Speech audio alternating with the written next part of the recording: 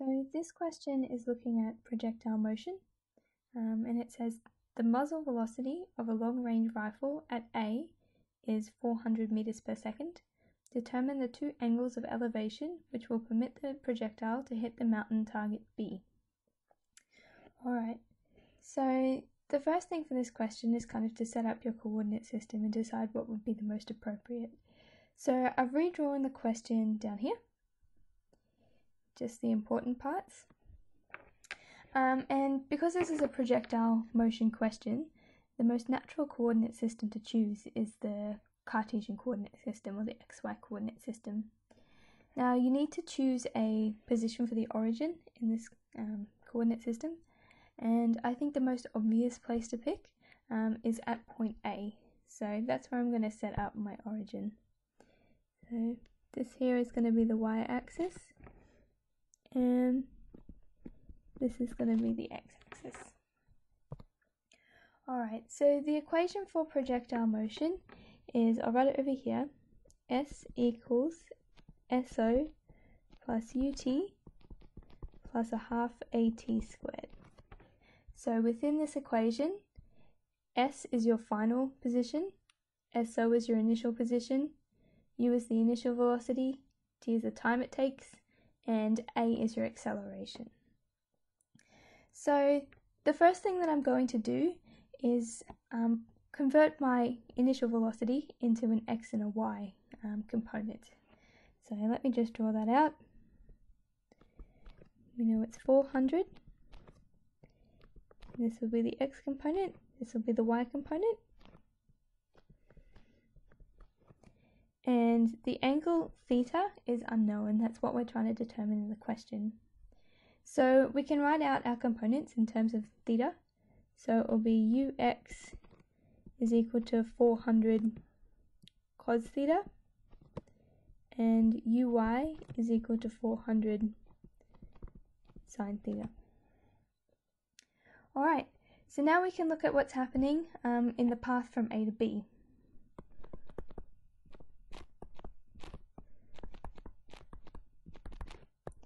And we're going to be using this equation here in x and y directions, and it's going to turn into a simultaneous equations to solve. So let's start off with the x direction, looking at the flight from A to B. So our final position in the x direction is at B, and it's at a distance of 5,000 meters from the origin. Oops, 5,000. Our initial position, SO, in the x direction is going to be at the origin, so it's 0. U in the x direction is what we just calculated here, 400 cos theta. And t is the time it takes to do that flight, we don't actually know. And we're going to have a half times the acceleration in the x direction, and for this I'm going to assume it's equal to 0, which means we're neglecting the air resistance. So half times 0 times the time squared, and this all goes away. So we're left with an equation where 5,000 is equal to 400 cos theta t, and we have two unknowns in that equation, theta and t. So in order to prepare for the next step, I'm just going to rearrange this to be t equals 5,000 divided by 400 cos theta, which is the same as 12.5 divided by cos theta. And that's going to be equation 1. So now we need to repeat this process, except this time looking in the y direction.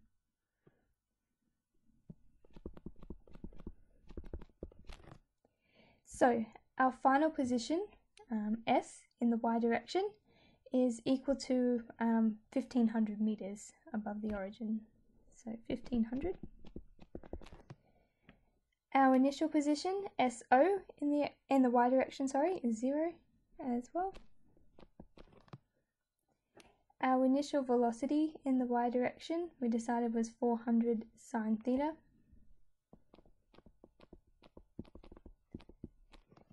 time, we still don't know, so leave it as t. This time for our acceleration, we're going to be considering gravity, and it's going to be trying to pull our object downwards. So it's going to be negative for the downward thing, and 9.8 meters per second squared is gravity. So that becomes our second equation. It's got the same two unknowns of theta and t, so we should be able to solve for a solution. Alright, so just making this a little bit simpler, it would become 1500 equals 400 sine theta t, and this can be simplified to 4.9 t squared, and I'll call it equation 2. So now it's just a case of substituting and solving. So I can substitute equation 1 into equation 2.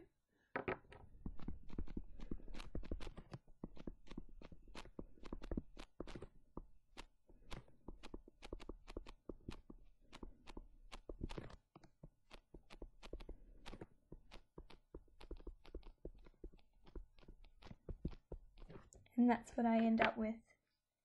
Now, unfortunately, this is a bit gross to try and solve manually. Reason being is you've got a theta stuck in both cos and sine, and you've got a constant term as well.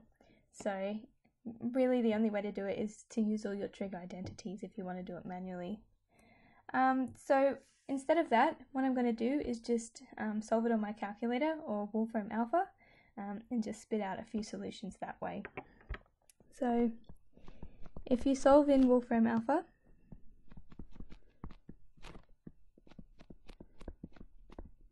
you end up being told that there's 4 different solutions to this problem. So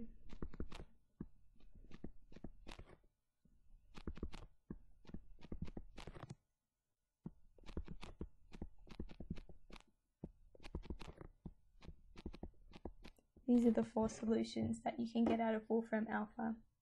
So the question now becomes which are the 2 correct ones, because if I just scroll back up, the question asks us, for the 2, all the way up. The question asks us to determine the 2 angles of elevation which will permit the projectile to hit the mountain target B. So just looking at this diagram, you should be able to tell that your angle theta has to be between 0 and 90 degrees, otherwise it's not going to make sense. If it's any bigger, you're going to be shooting it backwards. So even though it's a mathematical answer, it's not a sensible answer. So that means that we need to pick a theta value between 0 and 90 degrees. So it's going to mean that the final 2 answers here are the correct ones. So theta has to equal either 26.1 degrees or 80.6 degrees in this case. So that's the answer to that question. See you later.